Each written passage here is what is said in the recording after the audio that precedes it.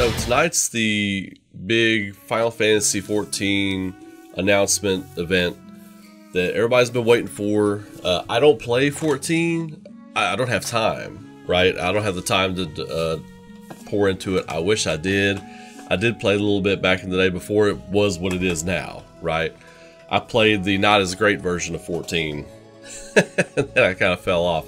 I would love to go back and play it now, but I'm excited because I do keep up with the Final Fantasy XIV stuff through different creators that play it and different streamers. I will bump in every now and then and check some stuff out. But that being said, I'm excited to see what they announced tonight. I'm really excited to see if they announce something for Final Fantasy XVI tonight. Because it's the same development team, right? It's the same development team working on 14 and 16. Yoshi P's working on it. I'm excited to see if they announce like a release date, maybe a new trailer, or whatever the deal is. I feel like this thing's close to done. I feel like this thing's... The trailer we got last year actually looked really good. It still needed a little polish, as you all can see in the video running, but it looks great. And yeah, yes, it's action oriented, you can tell, but I would like for us to see more, like how party members are going to work, if party members are going to work, what kind of style game this is going to be. They can give us a good 2 to 3 minute trailer and show us, you know, a little more in depth, like what the UI is going to look like, what the interface is going to look like. They could talk a little bit about that stuff. We have no idea. They said 2021 for this game, but we still don't know, right? We still don't know if it's going to make 2021. I don't think they've said anything definitive about that. If it is, I think they've probably got a pretty good idea of when the release date is, if it's going to be 2021. I think it's probably going to be holiday season, but I mean, we'll see. I'm probably getting ahead of myself a little bit. I'm really excited to see what they can do if they pull this off and what other announcements they might have.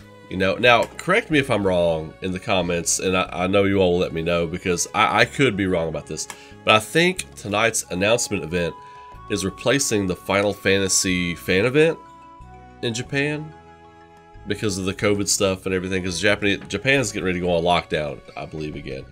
But like I said, I could be way off on that. I don't know. That's my hunch, right? I think this is the time of year, February, when they would do that, and I think this is replacing that. So let me know if I'm not correct on that. But I am really excited. I want to see like a little more story stuff. I would like to see some of the more characters they're going to do.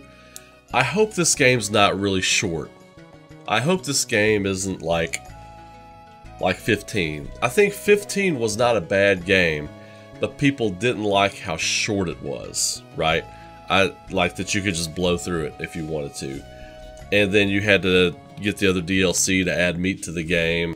I think a lot of people were kind of put off by that. Me too. I was put off by that a little bit too. When you play Final Fantasy, you're expecting a 35 to maybe 50 hour play experience. And you really didn't get that with 15, I didn't feel. And I hope they give us that with this because it's next gen. It can hold so much data now. It takes a lot of data to process these games, but it can hold so much now. The games are so powerful now.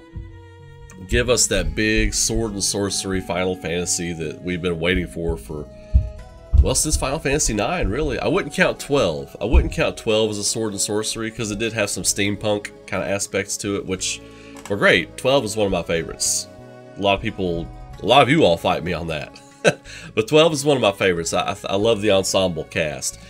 And I feel like that's where this one's going to go, right?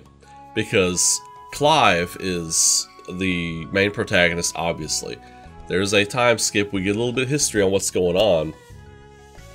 And I wonder if the game plays as like 2 games in one, right? Because I feel like you're going to play for a little bit as Clive, young Clive, and then you're going to get older Clive, right? You're going to get older Clive who's grizzled, war-hardened, on the path of vengeance. So I'm really excited about that, but I'm also excited to see the other characters we're going to get, what roles they fill, and how they work within the gameplay. Like if it's going to be a type of ensemble cast like we had with Final Fantasy XII. That was a great ensemble cast, right? You didn't have your Cloud, you didn't have your Squall, you had Vaughn, but the story is kind of being told through his eyes almost. You're playing as him, or you can mix it up and play as different people, but the power in Final Fantasy XII was the ensemble, right?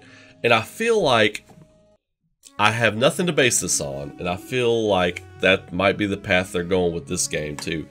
Because you see the story through Clive's eyes, but then you see some other characters who could be prominent kind of showing up and stuff. And all the characters in this trailer look so interesting. It's an exciting time to be getting hyped for Final Fantasy XVI because I think we could see something tonight. But, you know, with the way Square Enix is going with, you know, the COVID stuff and the way they're redoing the layout and the structure of, you know, how things are working, how they're working on things internally. Originally, they did want this to be coming out in 2021.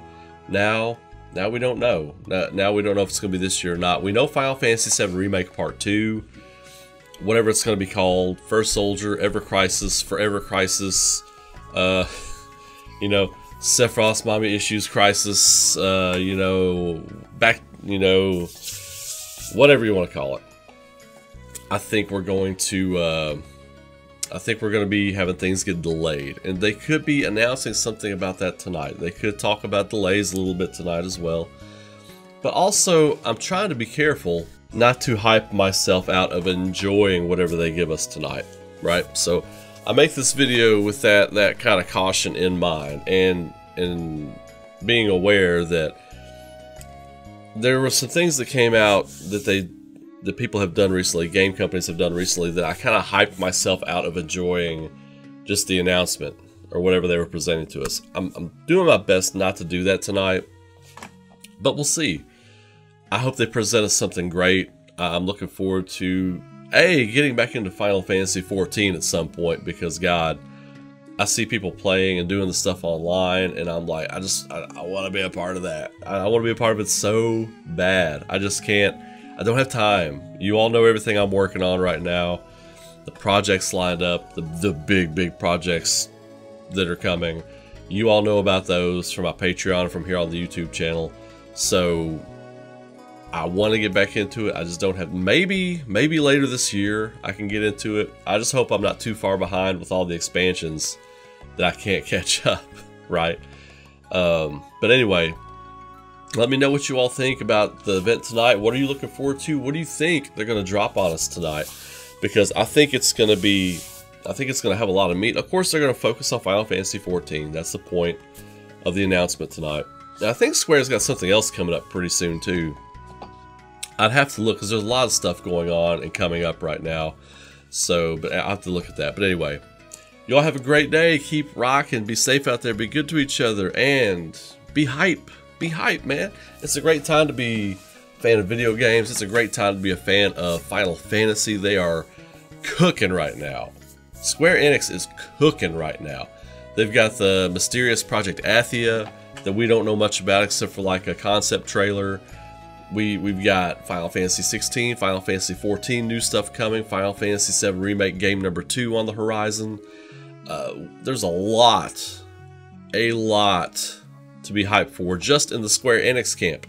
I'm not even talking about Capcom and some of the other big developers out there working on cool stuff. So you all be good to each other, stay safe out there, keep rocking. Above all else, make sure you keep rocking. And I will see you on the next video.